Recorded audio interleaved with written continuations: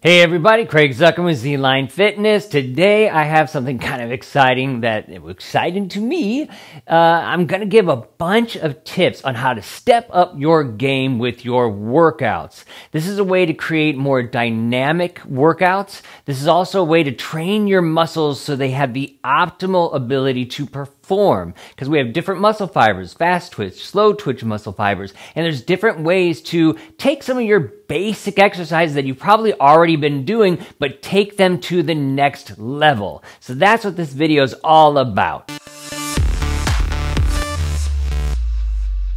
Alright, before we go any further, if you're liking these videos, you like this stuff, please hit that subscribe button down below. Also, you want to click that bell, because it's going to remind you the next time, or let you know the next time I put out a new video. You can leave comments below. Tell me what you think about it. Tell me what you would like to see. I'd love to hear it. I'd love to respond back.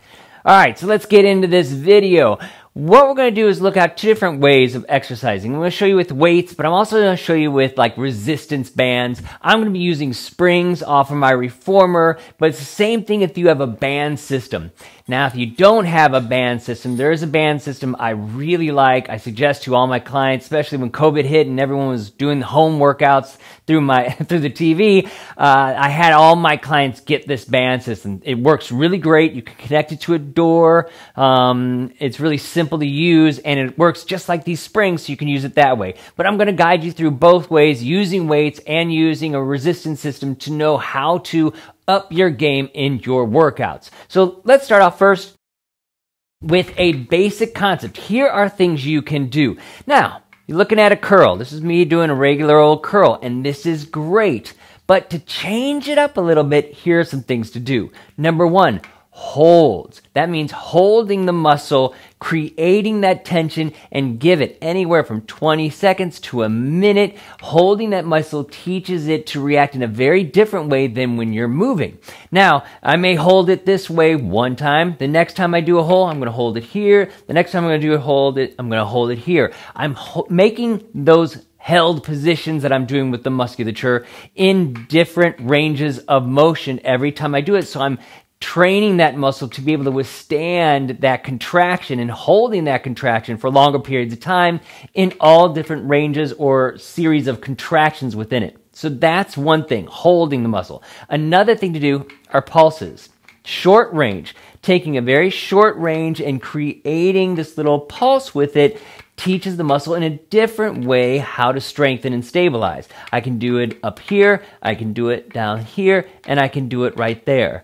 And lastly, slow reps. This is one of the best things you can do for your body and for your muscles. Now, you may need to lower the weight a little bit to do these guys, but all slow rep is I'm taking a very slow rep all the way down. I'm looking at 20 to 40 seconds. I never go to a full straighten where it's relaxed. So I'm only going to almost to the end of tension, come all the way up. Same thing. I go through tension all the way up, but never just full to a resting point. So there's no rest. You're constantly going through it. And it's really kind of boring, but it's phenomenal for your bodies. Just trying to work through it. And let me tell you, doing just 2 or 3 reps at 40 seconds each, you're going to be shaken. Now, what's cool about slow reps that they found when doing research on it is to be able to go that slow, your body has to activate different sections of the muscle. To do that, it needs these little neuroreceptors in the musculature to be able to fire the different muscle fibers as you move through it slowly. What that does in turn with time is you build more neuroreceptors into the muscle, which allows you, when you need it, to recruit more of the muscle fibers to fire at once. So they found people that doing slow reps over time were able to actually, so say I did 20 pounds here. If I needed to, I could actually lift 50 pounds because I'm activating more of my muscle. Most times we're using about 30% of our musculature, but with the more neuroreceptors in it, they found people were able to fire up to 70% of their muscle fibers all at once, giving you more power and more strength when you need it. The other cool thing about a slow rep is that it protects the joints, because you're not herking and jerking through all this stuff. You're really controlling the movement, and therefore you're not going to pop or lock into the joints and not hurt it. So it's a great thing to add into your exercise. It just can be a little boring. And that's why when they started all these slow burn studios out here in California, they didn't last very long, because you got in like 4 exercises and every exercise is like this.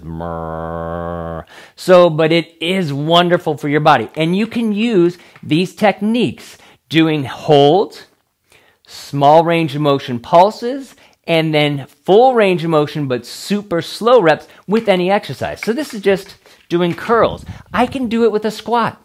I can go super slow with my squat. I can also do little pulses, short range pulses, higher range pulses, even lower pulses. And I can do held positions where I really connect to my body. Feel the glutes work, my abdominals, everything. I love holds because it really lets me zone in on what I need to be working. Same thing with the slow reps. And this also works with resistance. So if I'm using resistance bands, same thing. I'm doing little pulses. I'm doing super slow reps. And then I'm also doing a held, continuous hold.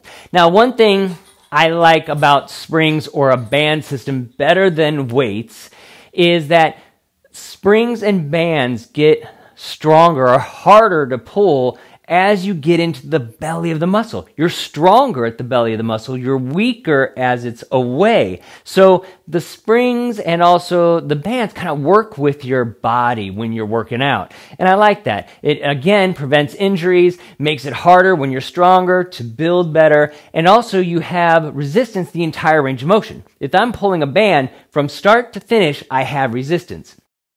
When I'm working with weights, I have gravity. So here, from here to here, is where I'm getting the most amount of work in my muscle. Down here, nothing. Up here, nothing. So you kind of miss some of the range and the strength that goes on there. So, you know, switch it up though. Hey, the more you switch it up, the more you do different kinds of things, the better your body's gonna be. That's where we come into the next section. The next thing you can do to change things up is change the angle of the resistance, where it's coming from. If I'm always doing curls straight forward like this, then that's all my body learns. And if I'm doing a preacher curl, which is sitting with my arms on a bench, all I'm working is my bicep. But my bicep isn't learning the neurokinetic patterning to my brain to know what else has to work here. So I can curl 400 pounds. Not really, but you know. But my stomach, my back, the rest of my body doesn't know. So if I actually use this strength in real life, it's not going to benefit me as much. Because I go to lift something, this is strong, but my stomach better know to connect when I go to lift that thing. Otherwise I go and it's going to just wrench my back. So having this connection to the whole body is where I move things next. Case in point, if I'm using resistance and I want to go this way, against the resistance, my back and stomach has to work. When I turn this way and the resistance is coming from the side, now my side abs have to work to counter the pull of the spring. If I'm using weights, I can do similar things. So it can come right in front, where I have to use my back muscles with my abs to stabilize, but I can also turn it out slightly and bring. So I can go from the side, so I have to work stability. If I bring my feet together, even more stability has to happen because I don't have this spread leg, very, grounded position here, and my stomach has to work more. So even if I have my arm out in front a little bit or bringing my arm back a little bit changes things up. The position of the weights I can change too when I use weights. Not as much with the springs, but I can use it this way. So even arm positions when you're dealing with curls helps, but when you're using weights, it's the body position. Where is it coming from? And with that, I can also have a high position or a low position. So the spring coming low, the spring coming high. When I turn sideways front, even when I turn back around the other direction, this changes how I use the muscle. And I can use this with anything, whether I'm doing press downs, or anything of that nature, any exercise I have, look at your environment and just change the direction that force is coming from. Because in life, you don't know how things are going to come at you. Especially if you're playing sports, you don't know how things are going to come at you. So I really implore you to, when you work out, try using different angles of the resistance to your workout. Now to take it again another step further, with those angles of resistance or with the way you're using the weights and the different angles of resistance, change up the way your feet are standing. So, back to the weights. If I'm doing a curl this way, that's one thing. When I turn it out, now I have some lateral work that has to happen in my abs to balance against that weight. The second I spread the feet apart, whole different balance. Now my inner thighs have to work. My outer glutes have to work. If I stand in a tightrope, I'm really having to balance against this weight. Now I'm training the body as a whole. Now not only am I getting my bicep to be strong, I'm getting the rest of my body understanding how to work and coordinate with that strength. So that when my child falls and I have to grab my child and I'm standing like this, my body knows how to protect itself, work itself, connect through the whole body, which will protect me. It'll prevent injuries, and it'll make me in sports far better when I'm changing directions, when someone's coming at me, when I have to use the ball, tennis, no matter what it is. My body now understands how to have connection through the whole, no matter which direction my feet are. I switch from this way. I go this direction. Wide stance. Single legs. Yes, so here's where we get into the next thing. Using balance. So at the end, the last thing I get to with my clients, starting off very stable with weight, changing the angles, then changing the way the feet positions are. Then I move into balance. So I'm standing on one leg. How do I do this? Very straightforward first, turn out next, leg back, balance, leg forward. And if I want to even take it a step further, I use balance devices like these guys. So this is a little mat. I'll do a link to it below. Sorry, my headset's falling off of me. Come on, headset, get on there. All right, so now I can use these guys for stabilization too on the ankle, dynadiscs, all the stuff I'll put down below if you want to add in some balance and stability. And this goes further. I mean, if I'm going to lie on the ground, say I'm going to just do some basic ab work, which I'll have to move my mic for.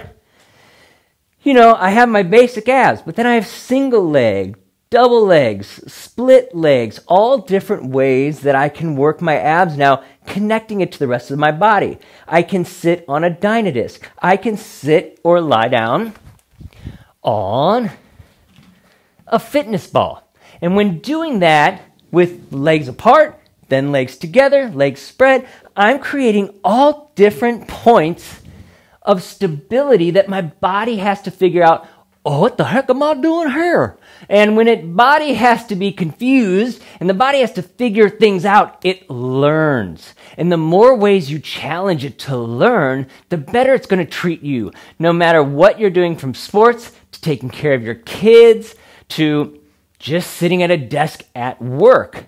Use these things, whether it's with resistance from directions or using weights, to up your game. Remember, start with the basics, very balanced, very controlled. You have pulses, you have held positions, and you have slow, super slow, 20 to 40 seconds. Next step, start adding angles, different angles of resistance. Next step, switching up leg and body positioning with that, so your body has to learn in all different positions what to do, how to stabilize against that force. Next step, balance. Use balance, instability while using the weights to really teach the body control in all different ways.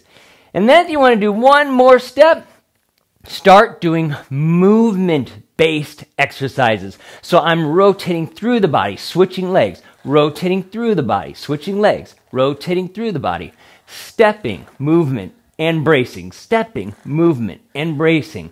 I change the direction I work with, I change what I'm doing, and I connect the body in multiple different angles and movements. If you do this with all your workouts, you will become a superhero. You will be able to do anything. Your body will really have that control that you are looking for. So I hope that helps you out. My name is Craig Zuckerman with Zlinefitness, helping you feel better, look better, and perform better. Hey, if you enjoyed this video and you'd like to see more of it, or more like it. Check all these videos out. You can also click on this link up here and you'll be directed to my website. On my website, I have a whole section of different products I use with my clients and that I love to use myself. And I also have a ton of other videos on YouTube that you could check into to get more help with your aches, pains, and having an optimal performance.